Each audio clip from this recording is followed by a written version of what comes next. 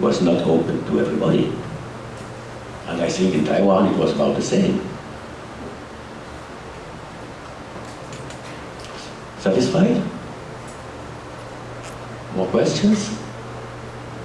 Yes? Recently there is a big economic crisis in Europe, and many countries went bankrupt and need other countries' help. I want to ask how does Switzerland face this problem?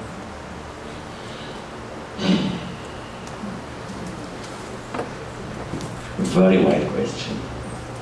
Very wide question that goes more in macroeconomics than in history and democracy.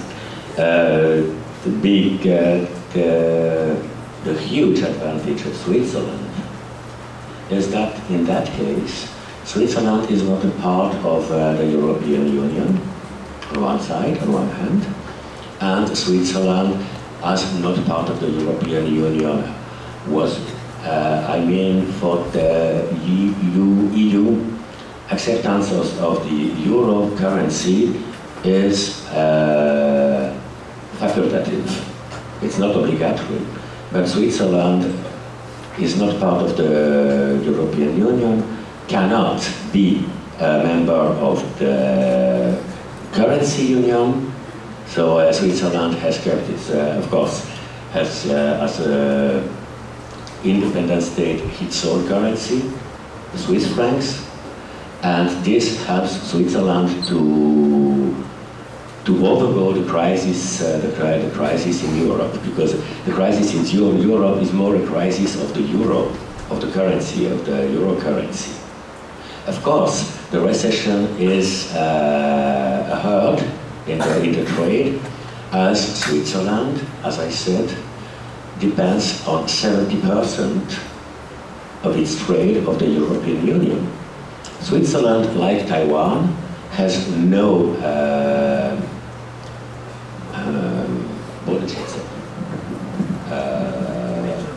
natural resources, so everything is imported, is transformed and re-exported.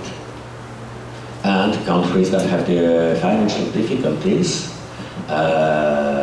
limit their shopping. So Switzerland has still in fact a problem in the export industry. Okay? And for more details, please ask a professor of economics.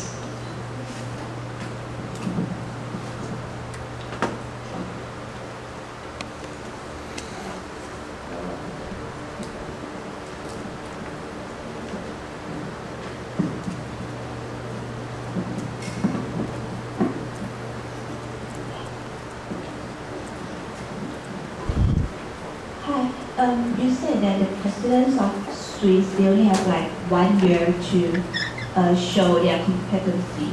And I did some research on it, and there are few presidents that they can be re-elected for a few years, different years, but can they be re-elected for the next years? Not on the next year. Not on the next year, that's a good question as well. The president of the Swiss Confederation is one member of the Federal Council that presides, that leads the meetings of the Federal Council, and that is president of the Swiss Confederation towards abroad. And every year there's it's a tradition, it's not written. Every member of the Federal Council will be elected as a president after each other for 1 year. It's possible that one Federal Council will be elected 2 times or 3 times, but it would mean that it stays more than 7 or more than 14 years in the Federal Council. And the Federal Councillor that can stay as that long, there are not many. Okay? So let's say that this year he or she becomes the president. So how many years later then she can be re-elected? How many years? Later can she join the election? It's not join an election or not. As I mentioned, the Federal Council is elected by the Parliament, and the President as well. The President as well at the beginning of December there is a Parliament session. This Parliament session, the first thing they do, they make the election of the Federal Council and of the President of the Confederation. And there is the President of the Confederation will be elected, and the Vice President of the Confederation will be elected. And the next year, the Vice President of the Confederation will be elected as a President. That's just a tradition. And another will be chosen as Vice President. As turnus. Just how is it in English? Turnus. Okay?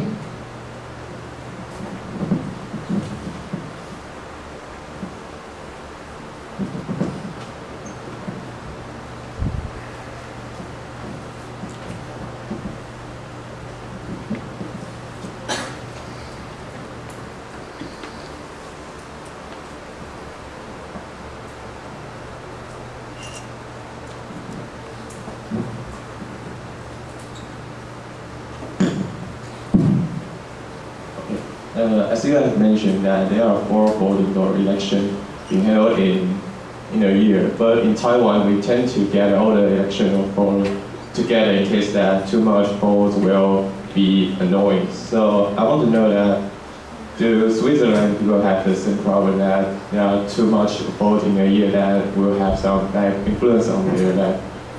Yes, sir. You're right. You're right. The Swiss citizens are annoyed. So that we usually, on such topics, like the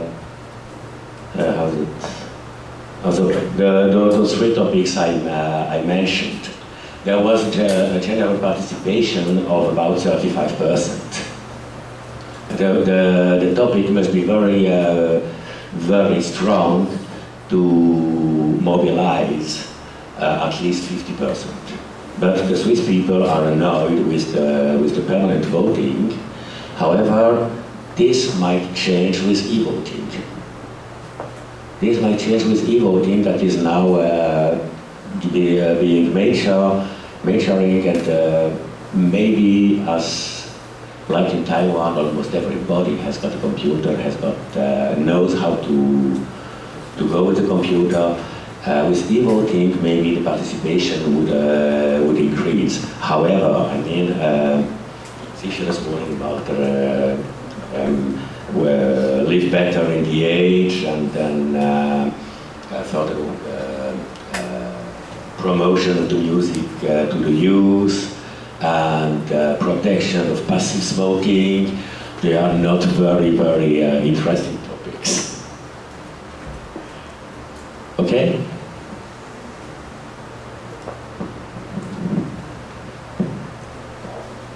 More questions? You here, yes, and you there.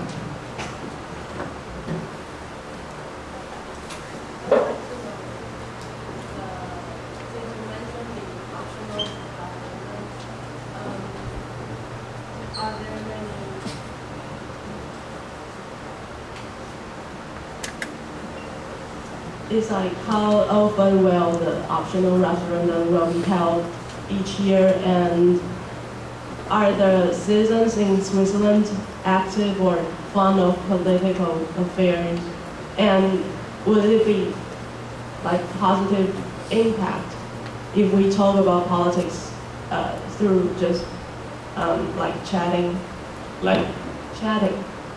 normal small talk? And Switzerland as well, again. Repeat your question, please. I mean, if it is okay if we chat about the politics for like sports, or is it a good topic, or it will be kind of sensitive? Usually the people in Switzerland do not fear speaking politics. Okay, they are more interested in football and in art history, but politics is a topic as well. So you go to you go outside. The older people usually are even tough to each other talking politics. So it's not a problem to talk politics in my country. Everybody can talk about politics, and we have different meanings. There are four main parties in Switzerland, four main dogmas, and you can easily find four people of each of these dogma on the same table talking politics.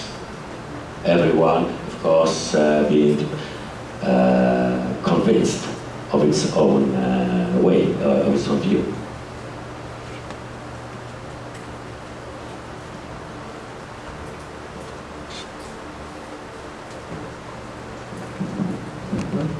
I know that though Switzerland is not a member of EU, but Switzerland is also signed Schengen. Schengen. Yes. So what is the influence to Switzerland before and after? Before and after Schengen? Yes. Okay, so what is Schengen? Do you know it? I know. You know, the Schengen space is a union in the Europe. At the beginning, a couple of states of the European Union, then most of states of the European Union, and then so-known associated states. For instance, Sweden. Sweden is a member of the European Union. Finland, Finland is a member of the European Union. Norway is not a member of the European Union. But Finland, Sweden, Norway and Denmark had before already an agreement on free movement of persons, of goods. So that the Schengen Agreement, Switzerland was during very long years not associated to the Schengen Agreement, so that we had border to 1, 2, 3, 4, 5 countries. We had border, we had control at the borders, we had personal controls, we still have good controls because Schengen is only for the people, for the persons. It has a very positive point for Switzerland to be a member of Schengen, because the foreigner who enter the Schengen area will be controlled there where they enter the Schengen area. And the Schengen area is that's Spain, Portugal, etc. That's almost all continental Europe. Even the Nordic countries, even Norway, who is not a member of the European Union, and Iceland, that's not a member of the European Union. It is a complete abolition of the personal controls. So, for us in Switzerland, it has in fact opened our borders. And of course it's less working places, but it's easier, because the one state responsible is the one state who let enter the foreigner. So as example, most of the people coming from North and Western Africa land over Paris. Most of people coming from the Far East land in Frankfurt, Paris or Amsterdam. Most of the people coming from South America land in Spain. So that there is less work and a better cooperation, because we are also obliged to cooperate in the general security of Europe. You satisfied?